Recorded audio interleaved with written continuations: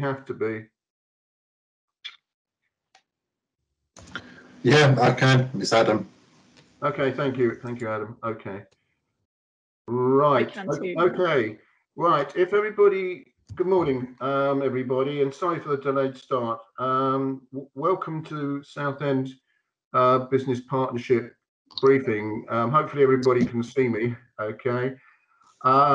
This is the first of 2021, and yes, it's obviously still virtual. As I was saying to some others earlier on, that if this had been, like back in 2019, we'd probably be holding this. Sorry, not to just make you feel sort of cheesed off, but we'd probably be holding this at the Parkin Palace or the Cliss Pavilion on this beautiful sunny day and have a massive turnout.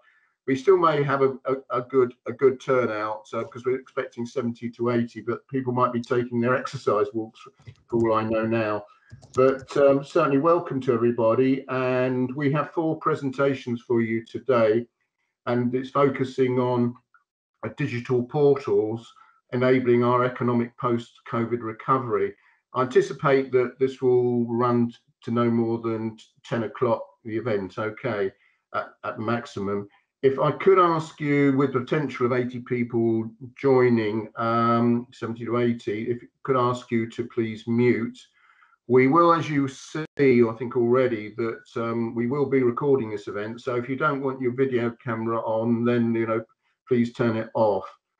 Please feel free to use the chat facility. We will try to respond to questions via this as we go through the meeting, or we'll try and take a few by way of chat if time still allows in a Q&A session, but that will be via the chat facility rather than people actually asking verbally online, okay? The other thing just to mention on the background is that on the Southend Business Partnership, we currently have 1,400 people registered on our mailing list for the partnership, and those that are on the mailing list do receive our monthly newsletters. So if you do not receive a newsletter by any chance, of any of you who are on, then by all means put your email address in the chat saying you would like to be added to the mailing list, okay? So obviously we'll make sure the next one that goes out for April you will get. Just some of my sort of reflections before we move on. I mean, I think in terms of Brexit and EU exit, whichever you want to call it, I mean, the recent Southend Business Partnership Executive meeting, in which some of you were at, including of the names I spotted coming up, was Dan and Councillor Kevin Robinson, for example, attended. We certainly were picking up that there have been, hopefully, are some teething problems. But from business feedback that I've been getting, I've certainly got some feedback from intermediaries. But there are some more, I think, fundamental issues still around that might not be such a quick fix. And as a business partnership, we will be very much watching this, the executive, and continue to track what I would call hope for improvements over the coming months. However, in regard to COVID, whilst that continues to present, shall we say, ongoing challenges, we are hopeful that the new roadmap will lessen COVID restrictions, both for us personally and for our organisations, while still maintaining safety for us. I think just to say a brief recap on the roadmap, if you don't mind. As you know, stage 1, I mean, was in 2 parts. The first being the 8th of March, when largely it was a return to education for our young people, which I think generally has been welcomed, although the schools I'm involved with, don't underestimate the task. And I know we have education people on today like Anthony McGarrell, and no doubt that's, created a lot of work. And I think a massive big thank you to all teaching and support staff in all educational facilities, and indeed parents, carers of young people as well, because it's been quite a challenging time. The 29th of March, which we've yet to get to, and as long as nothing changes in the interim, is really, in summary, is a relaxation of the stay at home situation, but you still must stay local. But there are still going to be restrictions on the size of groupings. There will be reopening of outdoor sports facilities. Organised sports can restart. Then there's going to be the stage 2, which I think is no earlier than the 12th of April, when all shops are allowed to reopen. That includes like the hairdressers, the beauty salons and the spas. And I know, for example, we've got Suzanne from the bid on today, and that's obviously probably been a big focus of her mind at the present time, and all that are engaged in that. And also restaurants and pub gardens are allowed to serve customers sitting outside. I've just been trying to work that one out for myself, how that's going to work. And there are other anticipated relaxations under stage 2, but it gets more complicated. So I will press the pause button rather than risk misleading you.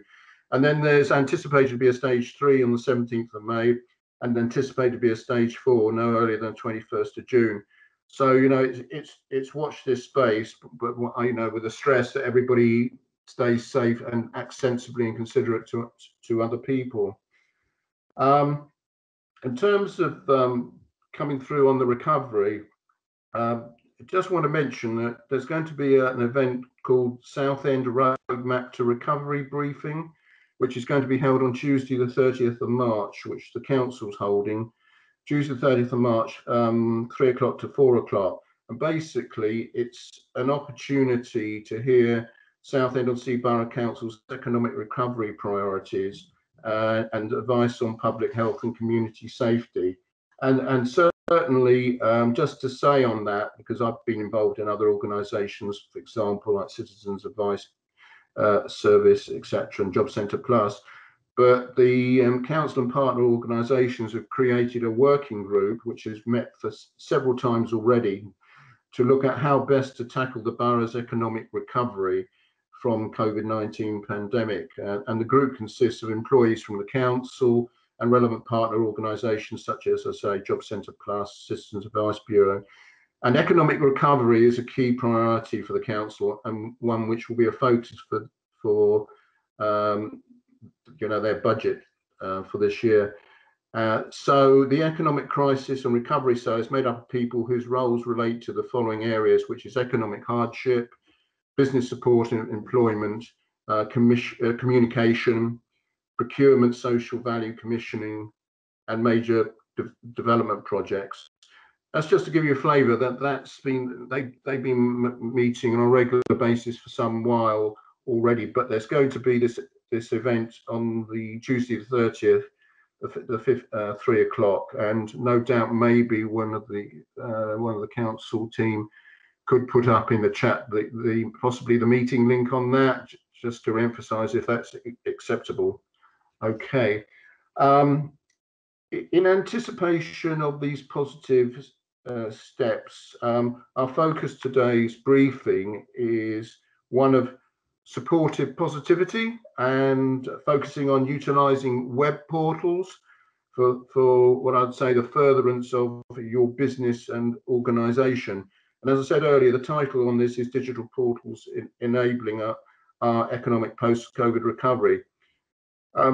Obviously, many of us, and just like now, have used digital connectivity far more than we have done before. And quite honestly, I think very much that it will continue to do so in an increased measure beyond COVID, in whatever form COVID restrictions still take.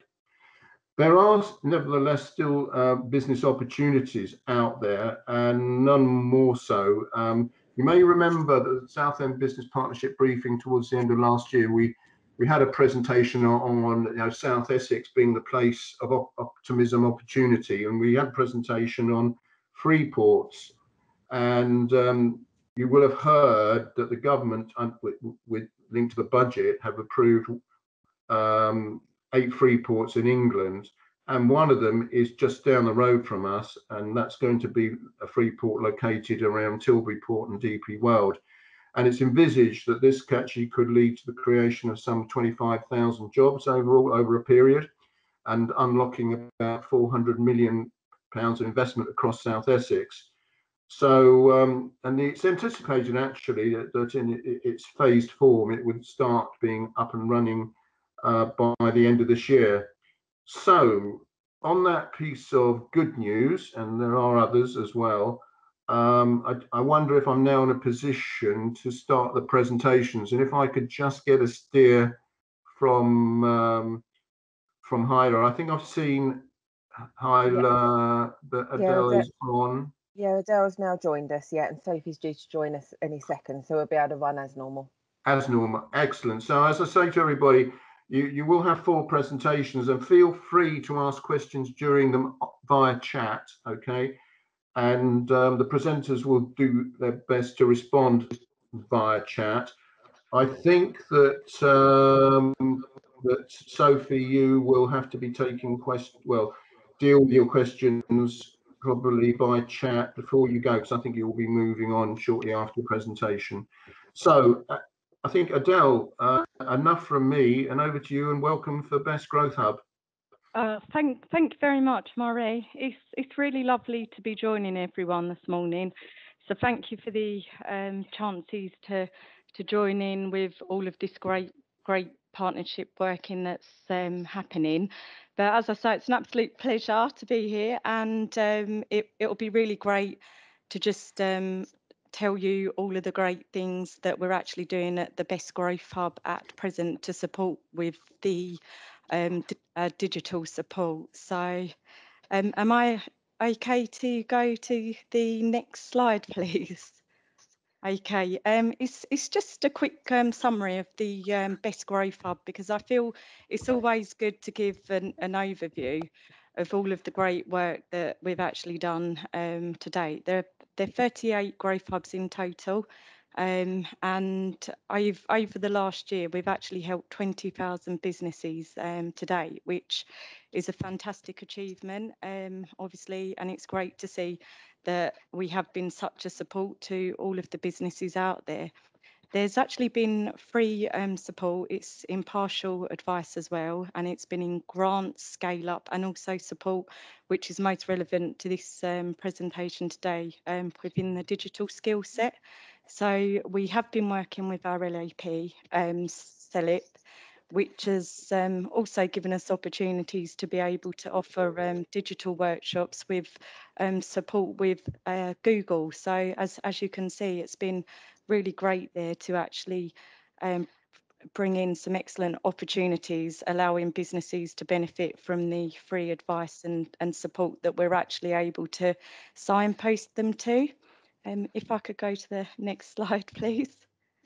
Okay, and it's just a really nice overview, really, of how does this work for the providers and also the Essex business. We constantly keep great relationships with our support providers and also our business partners in keeping the businesses up to date with all of the developments that's actually happening within the actual digital skill base within this presentation. So the businesses are actually given an assessment by our business navigators, which we call a diagnostic. From that time spent with the business navigator at the hub is actually able to match the business to the relevant help and also the relevant criteria to help them to upskill in the actual digital sphere. So successful schemes that we have been really proud to support at the moment and offer free.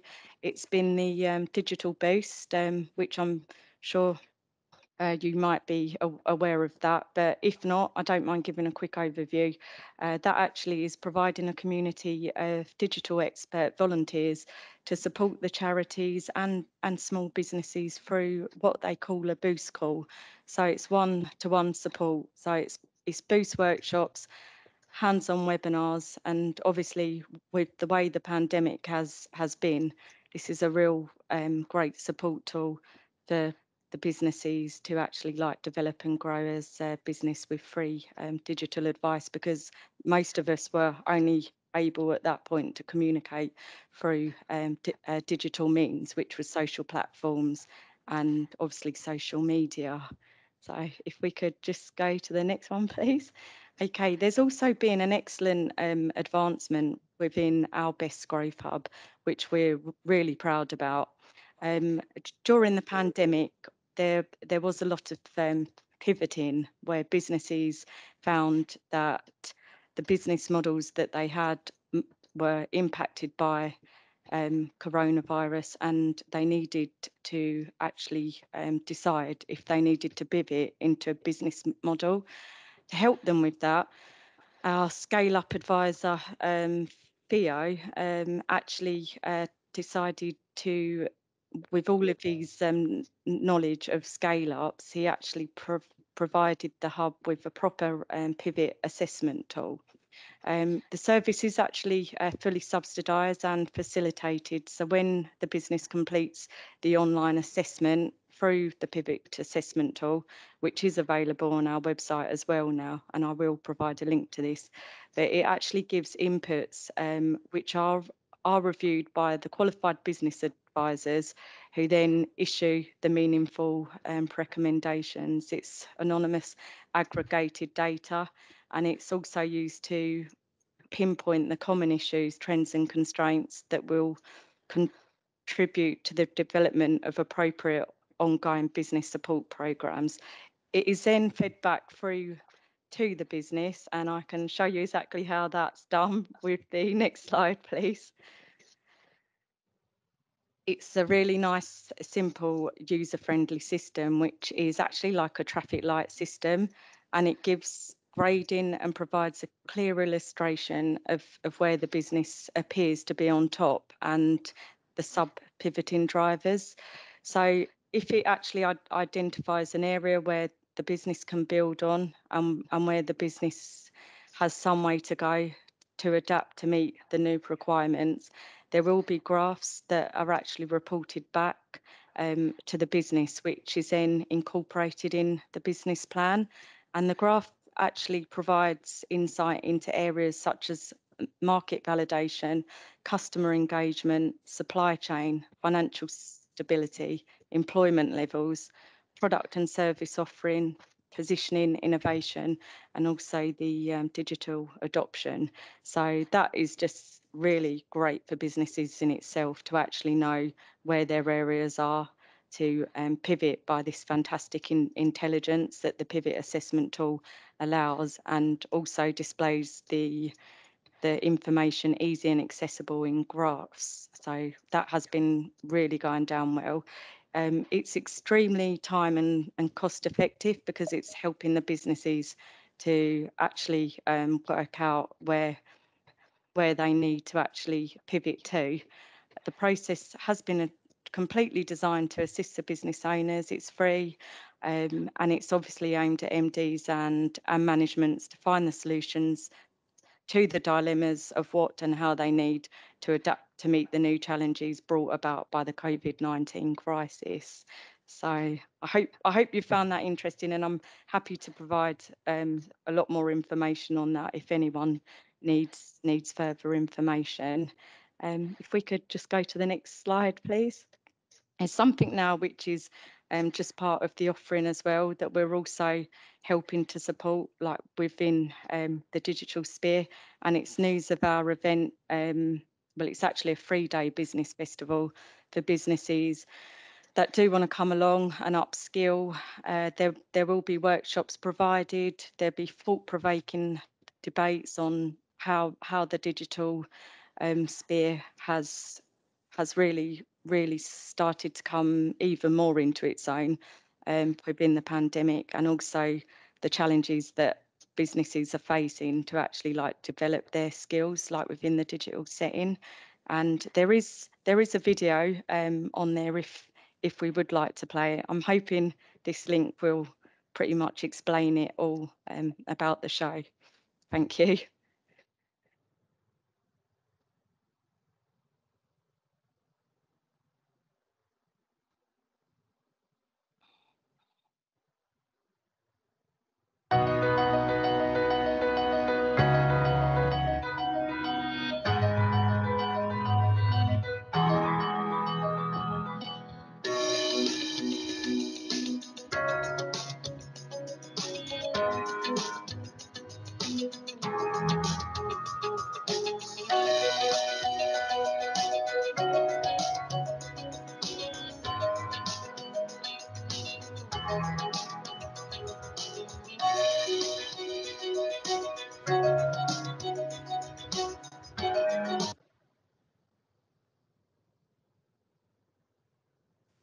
I'm happy to obviously again provide links to that video. It seems to be halting a bit there.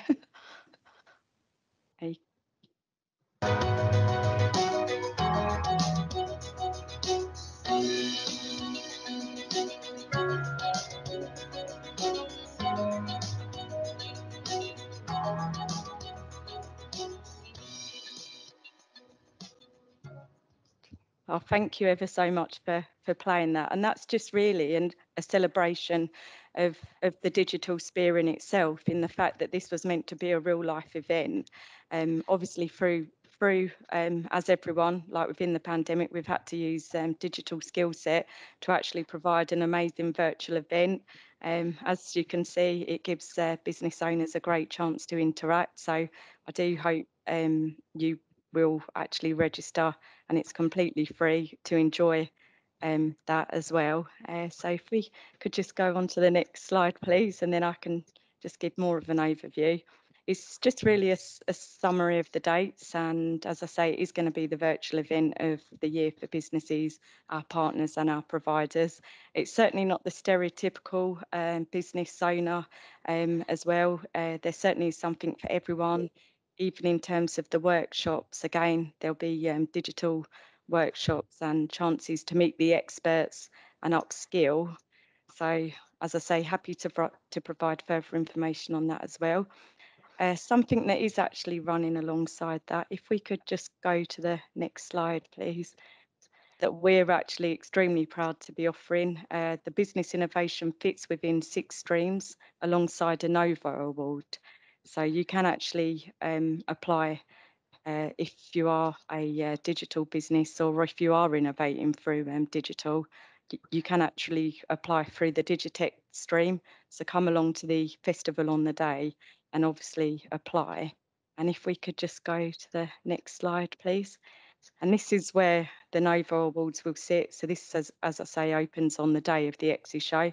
It's actually commercial success in 6 streams, and how they've also taken into account how ethical the innovation roadmap was and what legacy it will create. So like we're looking for cutting edge digitech. So as you can see, here's all the criteria here. Again, if you have innovated and you are a business that has innovated through digital, again, this award is open to you. It's free to enter as well. So please do apply. And there is also a website for Nova Awards that I will provide details of too. Okay, and I think there's one more slide there. Yeah, just a quick note again of the date and the website here, which is 11th to 13th of May, and the actual website address there. So I do hope lots of you will attend, and I do hope you found that interesting and a good overview, obviously, of the digital sphere and where we currently are positioning ourselves for business and also our partners.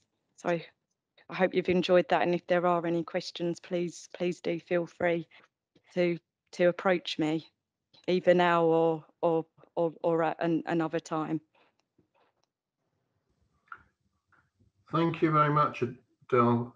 Greatly appreciated, and certainly reflects a lot that is going on, and how adapting you've had to be adaptable in terms of the COVID, social distancing, etc., in terms of type of events you're doing. And certainly I would recommend that people do go all to the website as well, because there are 3 business growth hubs across the LEP area, and this one covers Essex. And of course, I would say, and I know that Adele has said about working with partners, and there are key organisations around as well, obviously, and I'm in danger by mentioning 2 of them I don't mention others, but obviously, you know, the ones like Federation of Small Business, Essex Chamber of Commerce, and I think I spotted with the Essex Chamber that they're running an importing training event actually on the 27th of April, which I think is an all-day training session, which is open to members and non-members for a different tariff. But so there's a lot of things that are going on with a lot of other organisations as well in the field.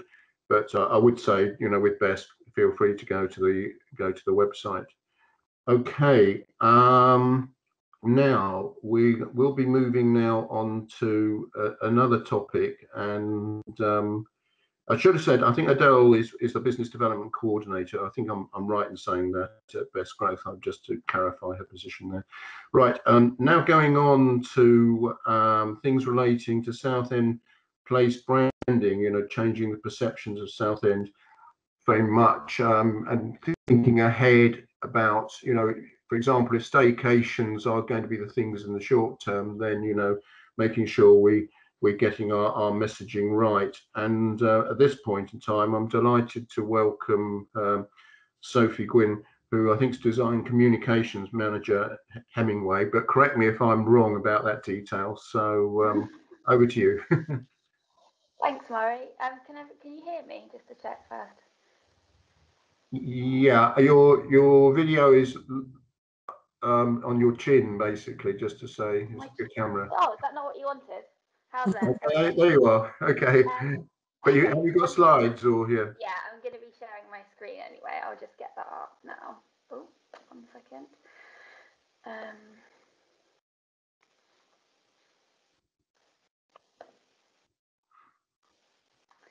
Here we go.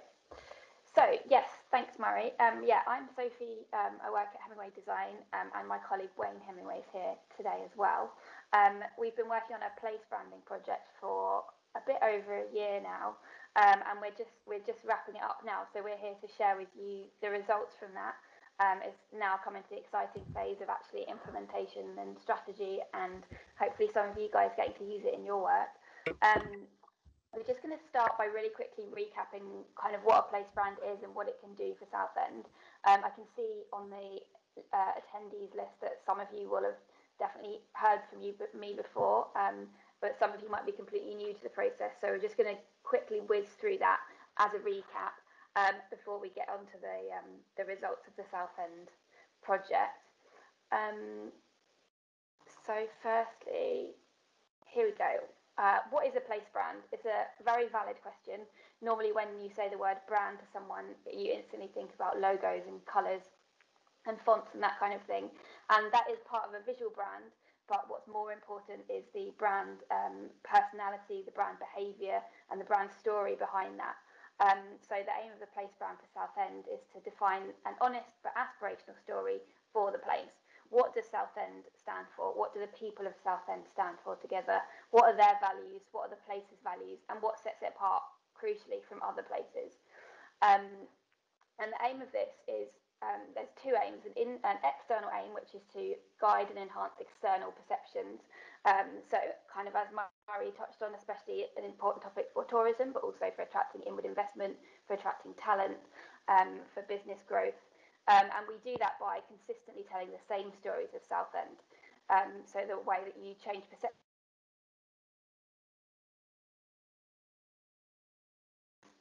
Oh, sorry. By having our actions consistently telling the same story, giving the same message, that's how we start to shift those external perceptions. And then internally, it has another effect, which is to influence and enhance the lived experience. For the people of Southend, and that happens by using this place branding to make decisions which are always going to be true to the essence of Southend, by making decisions that are specifically, you know, accurate to the people and the place itself, rather than kind of decisions that could happen anywhere. And so there's those two benefits. So what we're going to look at today is the place brand narrative, which is condensed into a set of 3 core values. Those are values that aim to define the personality of Southend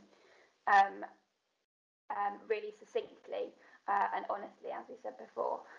Those values then get put into action by using them to inform decision making, and that's at all levels, from kind of public sector capital development projects right down to what food is served at a placemaking event, or what startups to invest in, what education programs to select, absolutely everything. And And so by using these 3 values to inform decision making, that's how we make sure that all the actions and all initiatives and every activity that happens in Southend is properly true to the story of Southend. So telling that story again. You can also use it as the basis for new initiatives, for new plans, basically finding ways to tell that story even louder. It can be a starting point and a stimulus for new ideas and new activations. And you can test existing initiatives and plans against it. To ensure that all your activity is always communicating the same message. So it becomes this framework that's for decision making, but it's meant to be kind of a framework that inspires creativity, inspires kind of exciting action. It's not at all a kind of constraint. I think, Wayne, do you want to just kind of have a talk about why place branding matters to add to that? Yeah. I mean, well, first of all, good morning, everybody, and we're really enjoying working in Southend. Been visiting the place for a long time and got lots of friends down there, and it's always been a great place. But like everything, towns and cities do have to, and not everybody likes this, but likes this concept. But they are in competition. And at the moment, there's a real opportunity because you've got 3 generations now who are turning their back to an extent. It's not like 100% of people are saying they don't want to go to Benidorm and Magaluf anymore, and that they want to explore more their own country, and that sustainability, not flying and all of those kind of things, and supporting local businesses. But there's a generational shift that way. All the figures, all the research are showing that, and it's actually a worldwide movement that's happening. And you need, every place needs to should want to take advantage of that, because if you don't, you end up having less money ultimately, and no jobs, and then you lose your talent, and I'm sure everybody on here knows all of that. And if you think about, nothing ever lasts forever, and if you've got to think about your town as being, if you think about it as a brand, who would have thought, 20 years ago, that Woolworths, just wouldn't exist? Who would have thought that? And you still need the things that Woolworths sell. It's not as if they're selling something that we don't need anymore. BHS go. Topshop. Who would have thought 5 years ago that, well, even less than that, that Topshop would completely disappear from our high streets? And it's not just that everybody is shopping online. Primark and others don't even sell online, and they're absolutely thriving and will take record figures again when they get open. It's all about being relevant to the and the other thing is that Woolworth, BHS, and Topshop haven't been closed by high rents, by the government. They've been closed by us people. We're the ones who have chosen not to shop in them because they're not relevant anymore. And it's exactly the same with the town or a city. If you cease to become as relevant to a broad as possible amount of people, then you'll suffer. It's as simple as that. So that's what a place brand is all about, because Southend is already a brand. Remember, it's an amazing brand, but brands also, like Sophie said, live by the actions that they do. Everybody, an example is Nike. People don't buy, well, only very shallow people would buy Nike because it's got a tick on the side, or because it does a nice advert with a famous star. Yes, there are people who will respond to that, but the majority of people who stick with a brand are because of the actions that it does. So the Nike 5K run, the fact of all that it does in terms of thinking about community, giving back to football, and all of that kind of stuff. And of course, it takes as well, because that's what businesses do. But everything is about the actions, and basically, this is what a place brand can do. What it isn't is about a nice flashy logo, although you have got some nice graphics at the end of it. But that's the easy bit. It's not about saying we're a great town with lots of nice people and a great history, because everywhere has got nice people and everywhere has got a history. It's about picking out the proper essence of what makes Southend unique. What are the really special things about it? And by God, you have got lots of uniqueness. and so much specialness about it, which I don't know. Sophie, are you going to go through any of that on this? Yeah.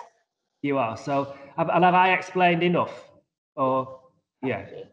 And if anybody's obviously got questions, I don't know if we're allowed to do questions at the end or not. That's up for Murray, is it? We've got a couple of minutes for questions, yeah. All right. So I'm going to go quiet now. Thanks, Wayne. Here we go. And Wayne, sorry, just to come in, Murray here. If questions could be put through the chat, that would be helpful. Okay, thanks. And Murray, and do we then answer them by chat, or are we going to answer them verbally at the end? You could answer verbally. Okay. All right. Yeah. Cheers. So as I said at the beginning, this has been over a year project. It obviously should have been shorter, but something happened in the middle that we don't need to go into. But this is just a really brief overview of how we've got here. It's been a kind of a really robust research and engagement project. We've spoken to hundreds of brilliant people, as well as analysing data from the 2050 engagements. So that's thousands of people, and just hearing from as many different voices as we can over the past year. And now we're going to go into the brand narrative. Just to say before I start, there's a few documents that will be circulated after this meeting to give a bit more context. So firstly, there's one that is kind of explains place branding even better and gives some kind of best practice examples to make it kind of easier to understand. And also this brand narrative document and some of the research and evidence for it will also be available to you. So I'm just going to whiz through the kind of top line stuff now, but there is obviously a lot more that is available to anyone that wants to have it afterwards. So 3 core values for Southend. These are the 3. So, and I'll explain them as we go through. So core value 1, breaking ground and making waves. This is about Southend as a place that's the start of the line. It's not the end of the line. It's about a place where big ideas and new approaches, they start from the edgelands of the Thames estuary and they spread across the rest of Essex to London, across the UK and the wider world. It's about Southend as a place where exciting stuff happens, where stuff starts. Historically, obviously things like Echo Radio, but also culturally, music scenes, fashion scenes, creativity, businesses start in Southend. It's about repositioning it as kind of a place where things happen rather than a place where things gravitate to, taking away that old narrative that's been around, that is based in fact, but is kind of potentially getting tired now that stuff happens in that, that Southend is kind of a place that comes after London. It's not. It's a place where stuff starts. It's a place that pushes boundaries. It's a place that has a potential beyond limits. And it's a place that's kind of about breaking ground and stepping away from the norm and celebrating the alternative, celebrating difference, forgetting the beaten track. It's about embracing that kind of alternativeness, whether it's a subculture, whether it's an alternative way, whether it's an alternative approach to the kind of education specialties that happen in Southend, whether it's a different music scene, a different, water sports that you're into, whatever it is. It's a place that kind of celebrates the alternative culture and a place where exciting stuff happens. These are just some words that associate with that: pioneering, originators, instigators, creators, unconventional in a good way, maybe subversive occasionally, a little bit ahead of the curve and visionary. The next one, individual united. So this is a place that celebrates individualism and the way that can actually bring people together. Obviously, this is a place brand for the whole of Southend Borough, and as we know, that includes a lot of different places. The experience growing up in Southend Central might be really different to the experience growing up in Lee, and it's really different to the life you might live in Shoebury, and that's fine and that's brilliant. Whether the main thing that you're passionate about is stilettos, or whether the main thing you're passionate about is punk, it doesn't matter, because those things can coexist beautifully in Southend.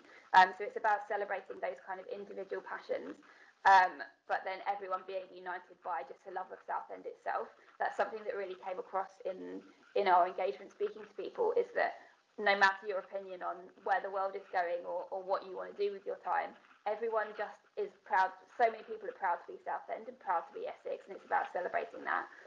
It's also about celebrating the kind of working class heritage that still exists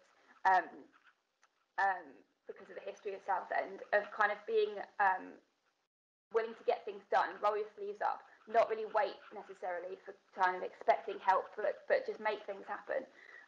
It's about kind of being, again, the instigators and the people that do stuff. It's about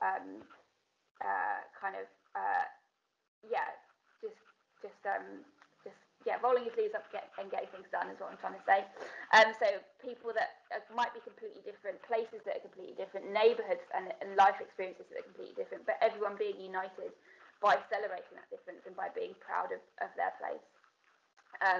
So these are the associated words. So it's about being honest and authentic. But I can definitely say that that's another thing that we get from speaking to people in Southend, is you don't get a lot of beating around the bush, which is absolutely fantastic. There's definitely this kind of DIY ethos, like I'll just do it myself because I can get things done. I heard a brilliant anecdote about Southend at some point having the most second-hand car dealerships in the UK at some point in a few decades ago, and I think that kind of says it all. You know, it's about just getting stuff done and being kind of direct and passionate. It's also about being bold. It's about that potentially the kind of conventional Essexness of being a bit of being really straightforward, about being honest, and about not being afraid of sharing your opinion, sharing your views, which is definitely something to be celebrated. Just Southend is kind of a no-nonsense place. The third one is we call Choose Your Own Adventure. This is about Southend as a place that's more than just Europe's longest pier. It's more than just a coastline. It's more than just an estuary. There are so many different things going on in Southend. I mean, as someone that works in places all over the UK doing place brands like this, I can tell you that everyone wants to be able to say that their place has something for everyone. It's not necessarily true everywhere else, but in Southend it really is. It is ludicrous how much stuff there is on offer here to do. If you want to spend a day in the arcade with fish and chips and some cockles, then you can do that if that's what your holiday wants to be. If you want a holiday where you're going to the UK Dive Centre, doing some windsurfing in the day, going to the museum in the afternoon, and then finishing up with music at the railway, then that's what you can have. If you're into arts and culture, you've got absolutely loads of it. If you're into exercising, sports and leisure, there's absolutely loads of it. If you want to walk in the countryside, if you want to walk on the coast, if you want to walk on an estuary, if you want to be in the river, if you want to be in the North Sea, it's just about kind of always remembering and always talking about Southend in more than one way, making sure that not just in terms of tourism, but kind of in terms of culture as well, that just to kind of always remember to push that there's just so much going on. It's never one-dimensional, because it's not a one-dimensional place. It's the idea of, especially what we were talking about with kind of staycations this year, it's a really different kind of getaway. This isn't your normal seaside experience. So just the associated bits with that, culture through the ages, Prittlewell to Pump, a place of healthy amusement. That's actually what the word, I believe, Curzal means. It's about healthy amusement. So it's kind of celebrating kind of, it's about the fact that just wanting to be entertained, it is fine, and there's joy in that. That having something for everyone. 1,500 years of seaside stories, celebrating that brilliant history and the rich heritage that is in Southend. And Southend is a home of writers, artists, musicians, so many creative minds, so many cultural figures. It's really impressive how much kind of energy, creativity and culture there is underpinning everything that we do, which is a massive asset, of course, to businesses as well. And so many different businesses, there's so many innovators, there's thriving different sectors and different forms of education. Whatever you want to do, I've already said it, there is really something for everyone in Southend, and you guys can officially now claim that. Sorry, just get rid of that. So this is what we call the brand filter. This is just everything. Obviously, I realise it's too small to read right now, but this is everything succinctly on one page. This is what becomes that decision-making framework that I was talking about, where we take a new idea, take a new initiative, and just kind of run it past these values, run it through like a filter. Is this thing I'm thinking about doing, does that communicate the breaking ground and making waves? Does it communicate kind of Southend as a starting point? does it say individual united? Is it about celebrating differences? Is it truly, does it have an element of ethics to it? Is it straightforward? Is it honest? Is it easy for everyone to understand and accessible? Choose your own adventure. Does it talk about more than just one thing? Is it embracing Southend as a place where there's loads of different things to do? So that's the kind of questions that you would use when you're putting the brand filter into action. And this is your kind of Bible page of everything all on one page, really neatly. Our entire project summed up in one thing. So then the next stage is translating this into a visual identity. As Wayne said, that's kind of the easy bit, but it's also really nice to have. It means that when we're talking about Southend, and for everyone that wants to buy into it and become a part of that place brand, to have a really great way of communicating the Southend that in itself communicates these values. So I'm just going to quickly whiz through that. I don't want to take up too much of your time, and you can have the full kind of brand guidelines book is going to be available at the end of this week. It goes into way more technical detail than I can understand about design. But here we go. So this is the word mark, or the logo, as you might want to call it. As you can see, it's just Southend. We've lost the Southend-on-Sea. That doesn't mean that the council has or anything. It just means that for this communication, it's just Southend, straight down the line, no faffing around. Southend's what people call it, so that's what we're going to call ourselves. As you can see, it's a really bold word mark. It's really simple. There's no serifs, there's no extra bits on any of the letters. It just does exactly what it says. It kind of looks a bit like a stamp, I like to think. It's like, yes, this is Southend, we're claiming it. Bosh. Here's a colour palette for you. As you can see, it's pretty broad and it's really fun. There's obvious references there. You've got the greens of the countryside, you've got the blues of the water, you've got the sandy colours, and then those kind of bright colours that pop, that reference the kind of amusements and fun, and that they're kind of arcade colours, I like to call them. And then a really bold, simple, again, typeface. It really stands out. It's punchy. Does what it says on the tin, just like the people of Southend. I don't know if people do what they say on the tin, but you know what I'm trying to say. And so this is just kind of, I'm going to show you a few ways that they can combine together. We've also got this tear device. So it's kind of celebrating, again, you'll come together in a minute, but it's kind of about Southend as lots of different parts forming a whole. And you can also see these lines on the left kind of reference the coastline a bit in some applications. So if we go here, this becomes kind of background patterns that can be used for posters and things, with all those different parts, all those different aspects of Southend, those different colours referencing the different parts coming together and communicating about Southend as a whole.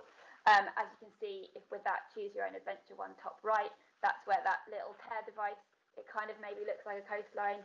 It also references, to me, it kind of talks about, like, you know, when you have posters on posters and the parts of them rip away, and you're kind of revealing what's underneath. And it also, it isn't polished, it isn't perfect, because Southend can, in some ways, be a little, not rough around the edges, but like it has that kind of, that honesty and that authenticity and that grassrootsness about it that isn't perfect and it isn't polished. And so that's celebrating this.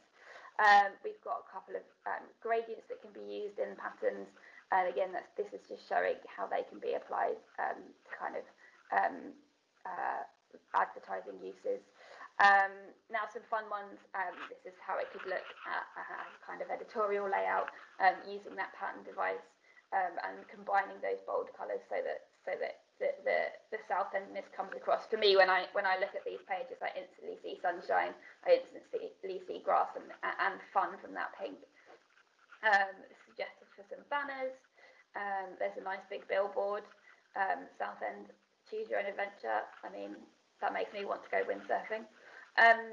Kite surfing, so embarrassing, that's kite surfing. And then we've just got a few more. This is a digital application because there is a updated Visit Southend website coming as part of this project.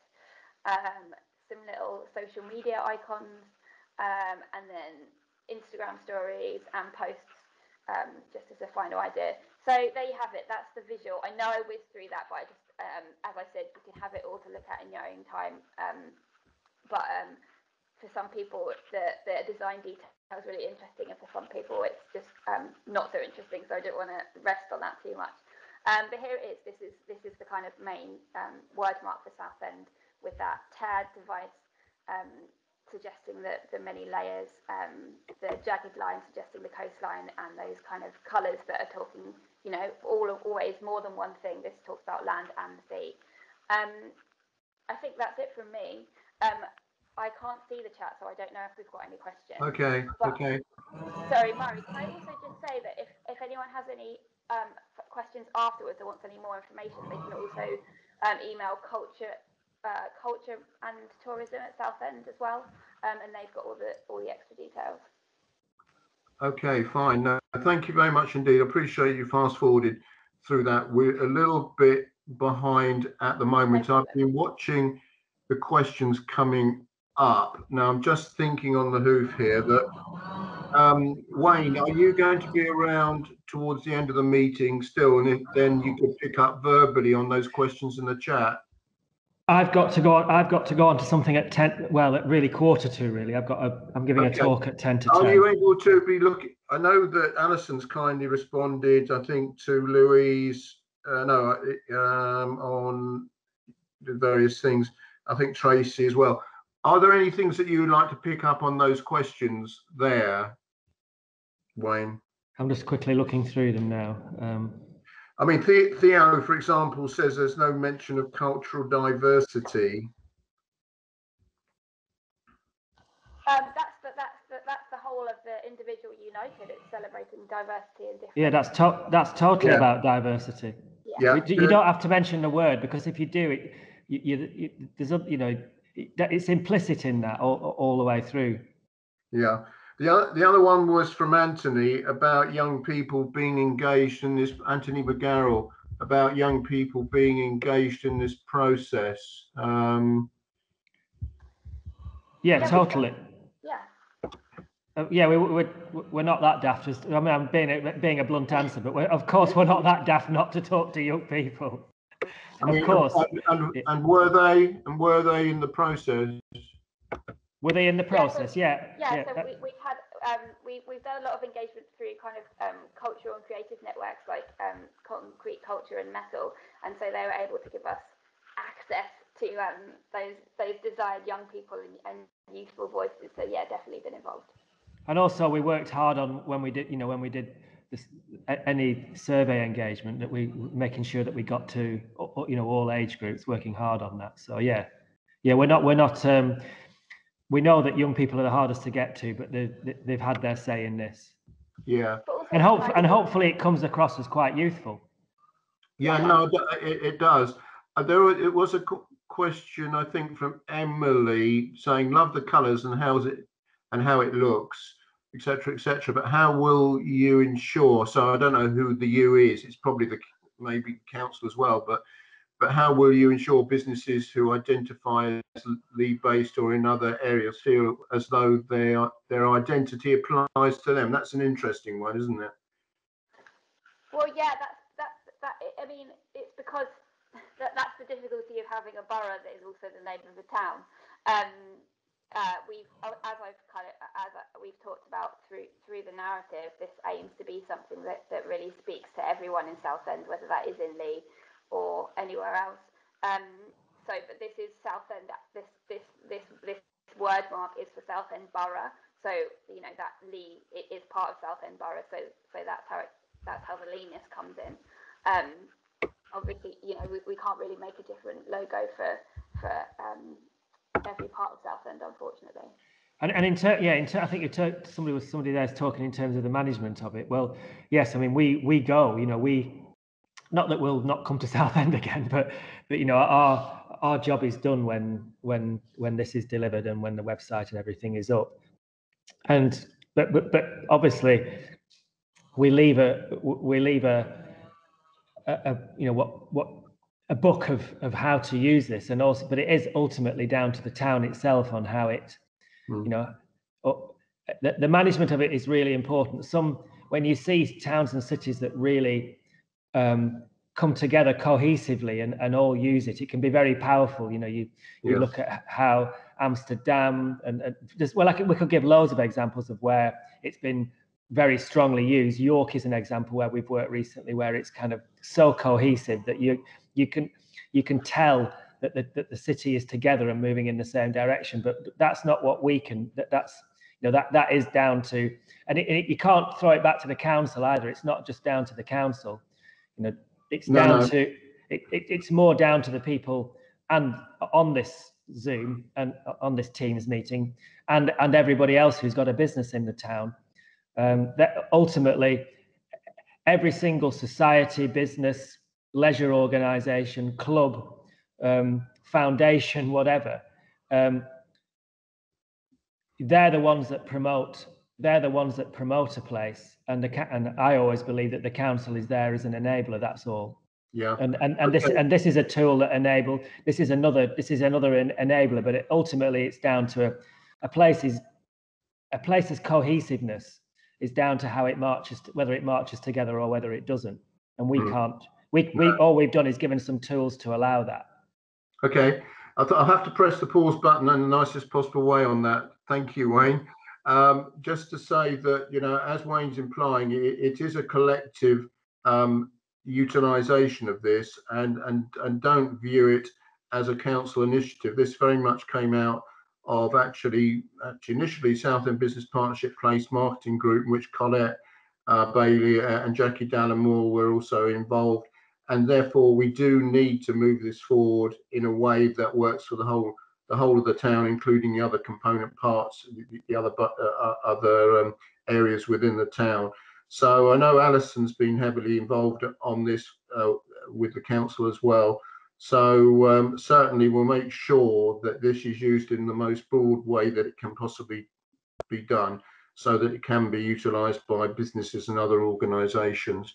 And I think we've got other responses going on, which and thank you. I think it was Louise about the driest weather in the UK, and I think Tracy was about more friendly, affordable places to stay. So we'll bear those things in mind. I'm sure Alison will pick up on those as well. So I must move on now and say thank you to Sophie and Wayne. A big thank you on that, and move on to our next presentation, which is Adam Shutz, who's a data analyst in operational performance for Southend Council, which is about using smart Southend data to benefit your businesses and organisation. Adam, over to you. Thank you very much. Good morning, everybody. So I'm going to talk a little bit about a data platform we have called Smart Southend. I'm going to try and share my screen, assuming Teams plays up. There we go. So, can you guys see it yet? Yeah, okay, yeah, fantastic, thank you. So this is the Smart Southend website. And all it is a place that we can openly share data, and essentially acts as a central location for evidence-based data to use for commissioning or funding bids and to encourage investment, basically. Now on Smart Southend, there are 3 types of data available, which I'll go into a bit more detail, but they are raw data, which we've got in the form of data sets. Now I've got these preloaded so that I don't have to wait for any page to load. So hopefully that should speed things up a little bit. When you open up data sets, you bring up a page of defined filters, essentially. You can look at what data is available. So if we look at population, that'll bring up all the raw data that is available for population. And assuming we click the top one, which is the population estimates for Southend-on-Sea, you'll be able to download the raw data for that.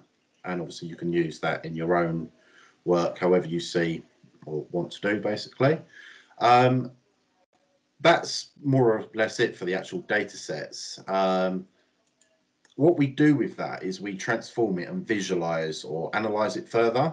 So we have some visualized data in the form of online interactive tools and maps. So if we take one of the online interactive tools, which takes you onto this page. These are the tools that are available at the moment.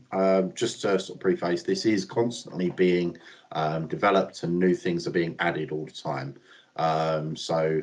We actually have some quite exciting pieces in the work, which are pieces of work that we're currently working on. I'll touch on that right at the end.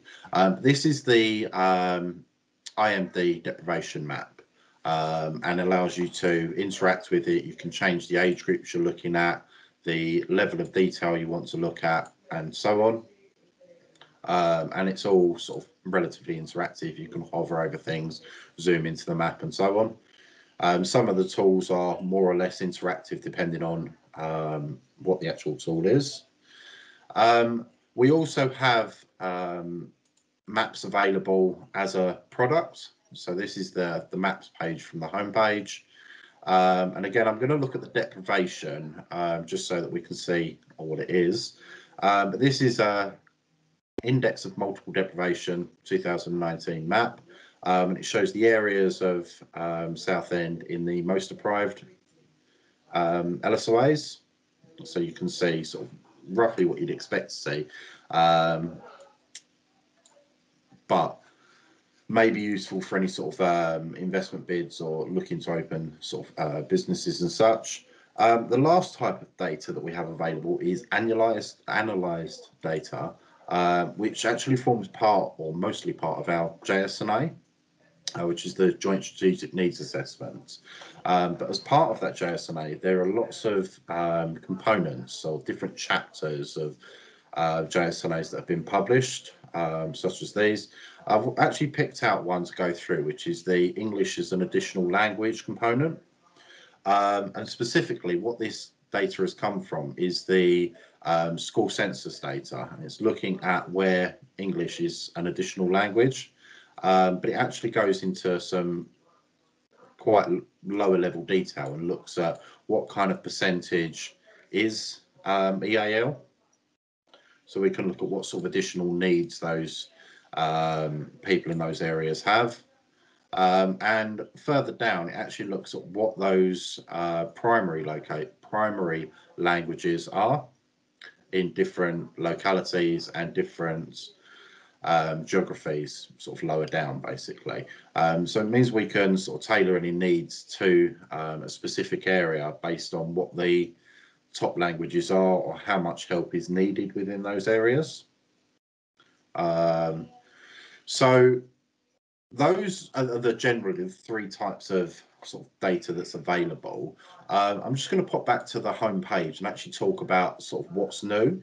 Obviously, over the last year or so, COVID's been quite a big impact on development of this site. But we're starting to see new products be developed now. So we have a what's new section, which gives us an indication of new things that have been added over the last period. So if you were to keep an eye on this, you'd be able to see sort of new products and new pieces come in as and when they come through. And the last thing I want to talk about is the fact that most of the work on here at the moment has been loosely health related. But we've got quite an exciting piece of work coming up where we're talking about economic point of view, which is almost at a point of being ready to publish, though isn't quite there yet.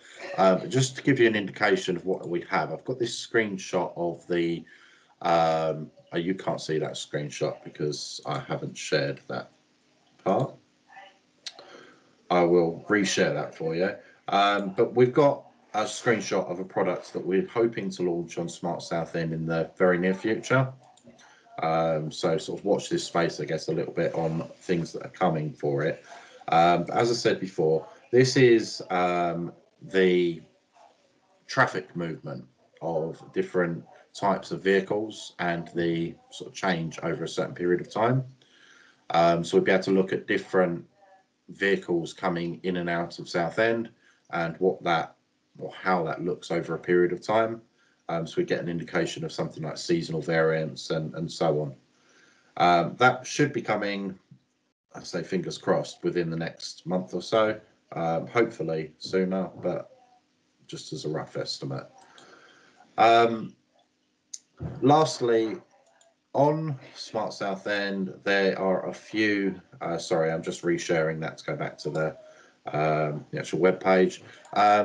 There's a few sort of contact us pages as well. So you can contact us to request anything, or you can get involved. The initial aim of Smart Southend was for it to be collaborative with different people across the borough. So if there is something that you feel like would be beneficial to see, or you want to get involved in some of the development or the products that are available, feel free to get in contact with us, and we look forward to working with you. That's all I have now. Great. No, thank you, Adam. That's very helpful. I appreciate you're showing us sort of the more visual bits that you think will be relevant to our audience. And I'm picking up on a comment from Vince, who says these are some fantastic data sets.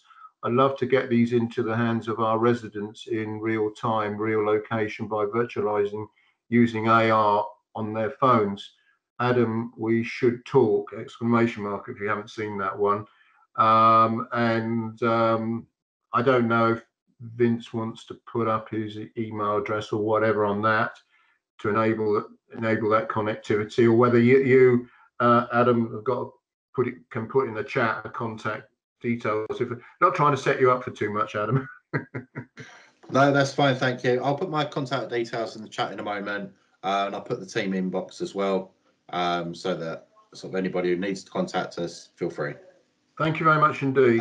Thanks, Vince. I can see you've just put yours in there as well. Okay, great. Thanks a lot. And I know it's something that I think I would encourage people to visit, periodically throughout the year, because you're obviously working through various things, aren't you, as well. And I mean, if you do get something further, then by all means say let Hyder or Susan know. And then we'll put it in the monthly newsletter that there's a sub data set, or whatever you call it, a visualization that is helpful to the business. We're not just about business community, we're about education and support organizations as well. We want to help them. So if there is something you think is new, then we'll gladly put it in there. Okay. Fantastic. Thank you very much. Thank you again. Okay, moving on, and finally but not least, idea.org UK.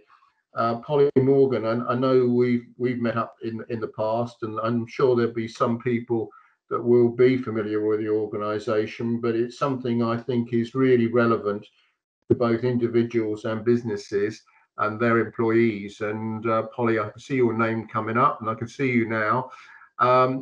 Welcome. I think you're showing in due course a video, and then just talking, aren't you, as well? Yeah. I am. Yeah. Thank you, Murray. Thank you everyone for having me today. I'm really excited and happy to be here. So I'm the Programme Director of IDEA Foundation, which is the charity that runs the Inspiring Digital Enterprise Award, which is known simply as IDEA.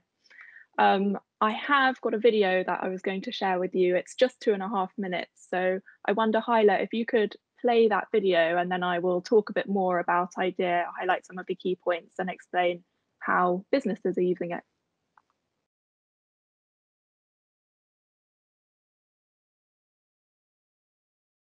Oh, I haven't got any sound on the video. Apologies, Hyla. that's my fault. I'll come.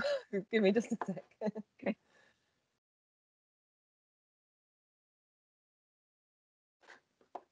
So I've just closed that video down. Apologies, just give me just a second.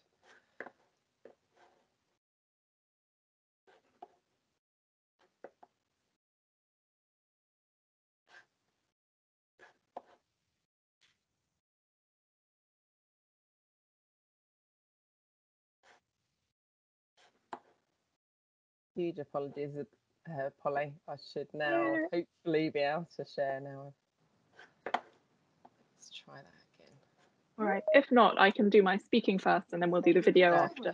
We need digital skills. IDEA is here to help. We have loads and loads of free modules you can do anywhere, anytime you get online. You can use them to develop new skills, learn about useful stuff on a range of topics, or build on knowledge you already have. It doesn't matter what device you use. IDEA works on smartphones, tablets, laptops, and desktops. The shortest modules help you to get to grips with something new in less than half an hour, often even less. Our courses, digital badges, are set up so that you can stop and start them whenever you like. The Bronze Award badges are for beginners in any topic. All of us are beginners in some things. The Silver Award badges are for people who've already mastered the basics. All of our digital badges fit into one of our 5 curriculum categories, designed to help, inspire, and equip the digital citizens, workers, makers, entrepreneurs, and gamers of today and tomorrow. Bronze is like a pick-and-mix sweetie shop. You can click and collect individual badges whenever you like. You can also do them to complement whatever you currently need. Lots of people are doing enough to win the Bronze Award, and a growing number of digital stars are collecting 50 or more bronze badges and becoming IDEA badge champions. Silver is based on stories and scenarios known as quests. You have to solve puzzles and take on challenges to progress through the levels in each category. Foundation level sets you up. When you complete Foundation, you unlock access into Activation. After you have completed Activation, you unlock access into the most challenging level, Resolution. You can use IDEA on your own or in teams and classes. It's fun and flexible. And whether you're using it to enhance your prospects on the job market or as part of a lifelong learning, IDEA helps you invest in you.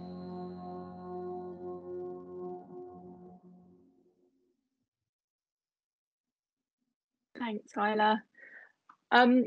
So yeah, IDEA is a program that helps people of all stages and ages around the world to develop their digital and enterprise skills and discover new talents on the website, idea.org.uk. So on the site, we offer lots and lots of different bite-sized interactive modules on a range of topics that we create with industry experts and exciting, innovative employers. IDEA works on any device, anywhere you can be online, and it's free to learners everywhere. IDEA rewards learners with a digital badge and points for every module that they complete. As soon as a learner achieves their first IDEA badge, they can also download, print, and share a portable record of achievement. So we're finding more and more people are sharing these on LinkedIn as well, which is really exciting to see. When you've collected enough points and badges on IDEA, you will unlock either a bronze, silver, or gold award certificate. The modules are already gamified throughout too, and this helps to boost motivation. So people want to collect more digital badges, win more points, and unlock more awards. We launched the Bronze Award in January 2017, and since then, more than 7 million of our IDEA badges have been achieved by learners around the world.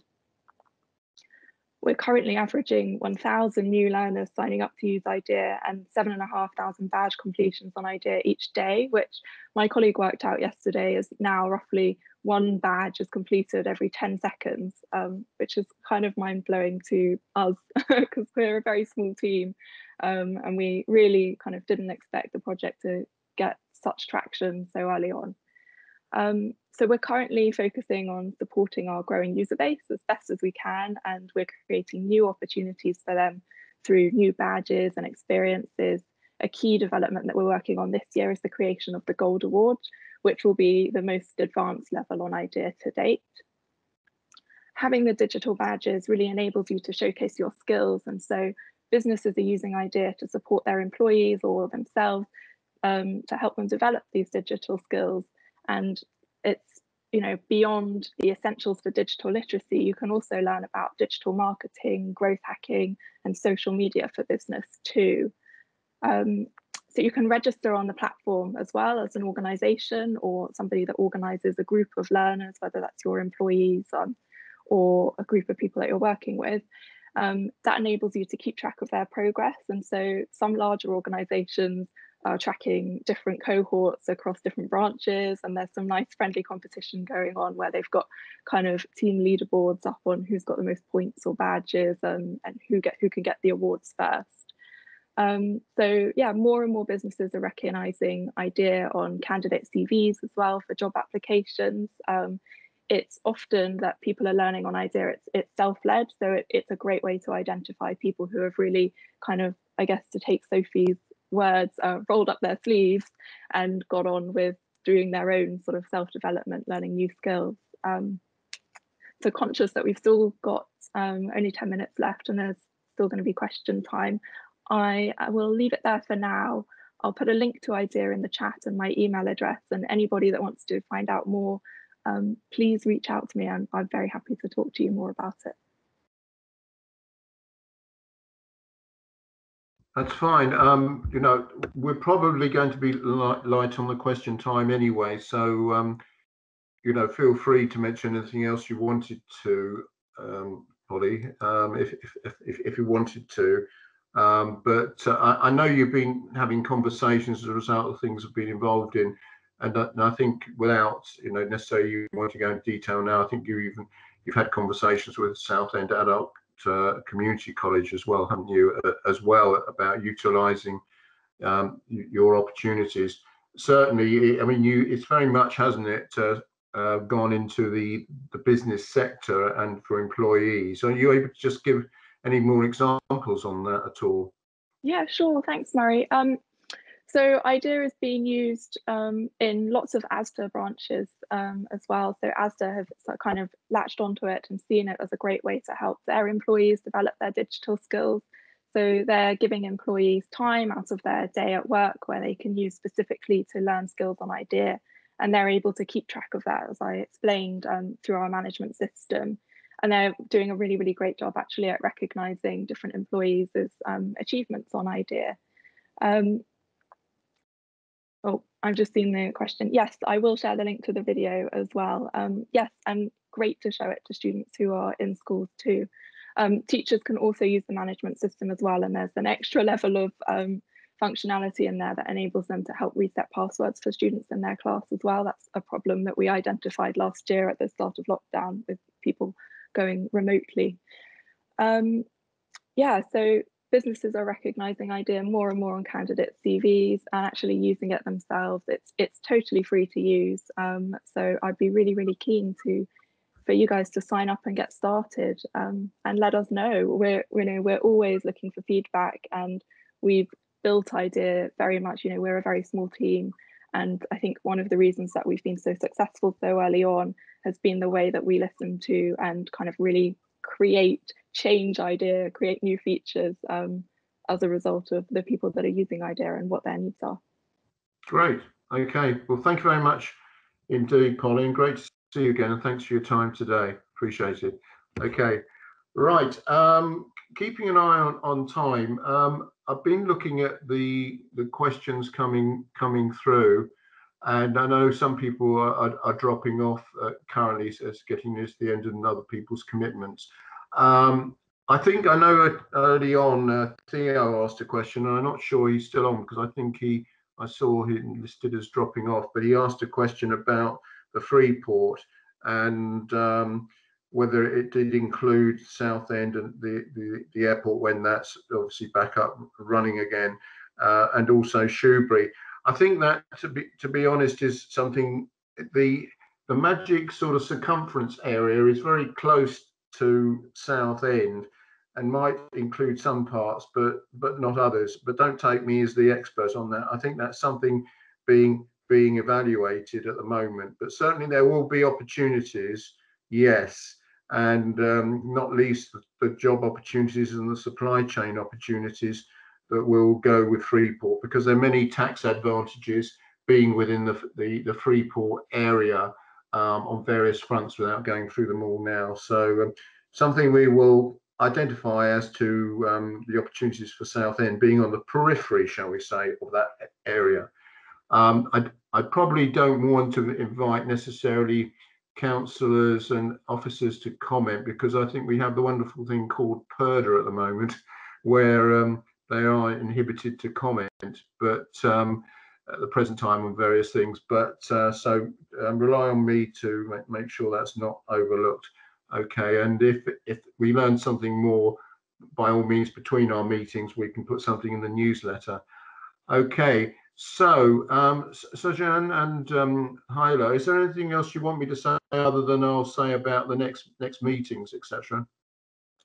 I think most of the questions seem to have been answered in the chat. And there was one question that Terence asked about the new branding and how that can be used within the marketing of businesses, but unfortunately that team have had to leave. So, but we will be sharing information that specifically says that with the participants and the wider audience. So you will have access to that. And then if there are any questions, then I think Alison shared the email address in the chat as well if you have any questions about it. But okay, other than that, great. I think everything's been covered in the chat. That's good. Thank you for your confirmation, and thank you to yourself, Hyla, and Sojan for your efforts on this. Okay, I think all I'd say in conclusion is, please be ambassadors for conveying onwards what you've heard today. Mention to a friend, mention to a colleague, mention to an employee, mention it into your supply chain businesses as well about some of the things you've heard about. And especially if you're an intermediary that deals with clients, whether you be in banking, accountancy, legal, or whatever, then please mention these things. And the next meeting for the briefing is the 17th of June. I'm feeling that we may still be virtual, more than likely still be virtual for that. It may involve maybe a focus on the reinvigoration of the high streets. Possibly, but we'll look at that. The one after that is the 16th of September, which may be on the cusp of being face-to-face, but it may well have to wait face-to-face until the final one, which I think is planned for the 25th of November. So we may all be getting together then more face-to-face, and there'll be networking, etc., etc. But if there's anything else you'd like us to do as topics, and feel free to feed in. If there's another way of running this, feel free to feed in. I know that there's the opportunity on certain setups to do breakout rooms and all that, but we're trying to keep the format simple and appropriate for today, for the current times we're in. But I wish you all well, both personally and for your businesses and organisations. And thank you for attending today. And enjoy the rest of the day. The sun is shining. Thank you very much indeed.